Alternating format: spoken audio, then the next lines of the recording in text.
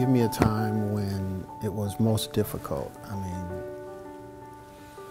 personally or in the church, or it's just your most difficult moment that you had to preach. You know what? Some people would probably say funerals. We had a member who unfortunately just recently committed suicide, but I didn't find that the most difficult. Because I believe being able to tap into people's pain and validate their experience and pull people out of judgment, that's an easier task. My most difficult sermon was the last sermon I had to preach when I was leaving my church. Which church?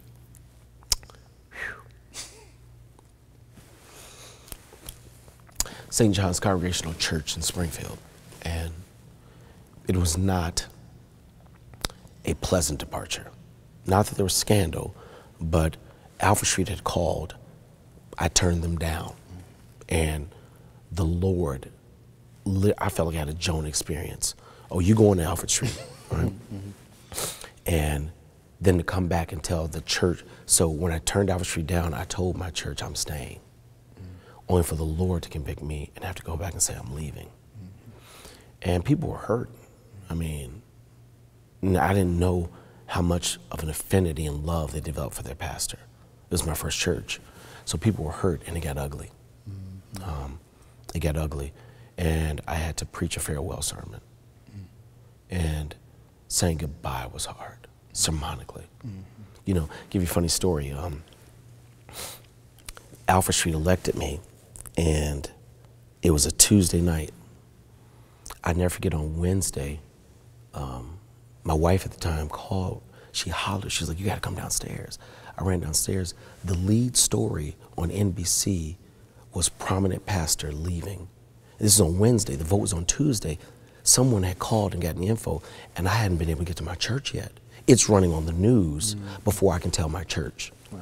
So I walked in that Sunday, and when I stood up, I said, "I have something to tell you." I'll never forget, a member in the back stood up.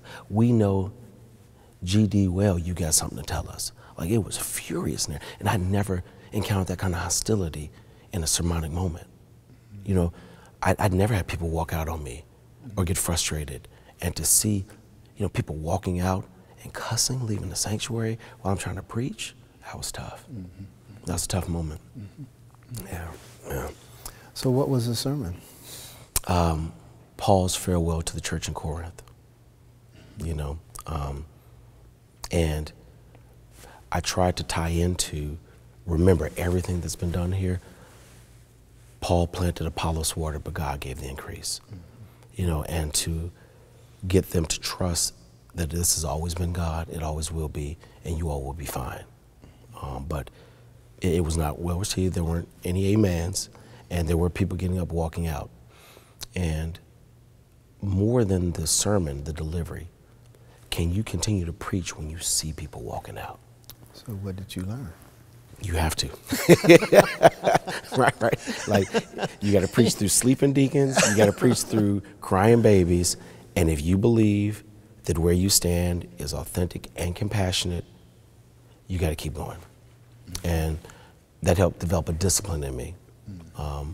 That we don't preach for crowd approval. You could preach through folks standing up shouting all day long, right? That give you encouragement. So if you're connected to that response, you also have to be connected to the response of leaving, or you're connected to validation, knowing you're faithful, right? That every sermon is not going to shout and every sermon is not going to make people leave, but you're going to get a mixture of both in the lifetime of your preaching if you're pastoring, because every sermon is not popular and some are dangerous, and you got to preach them.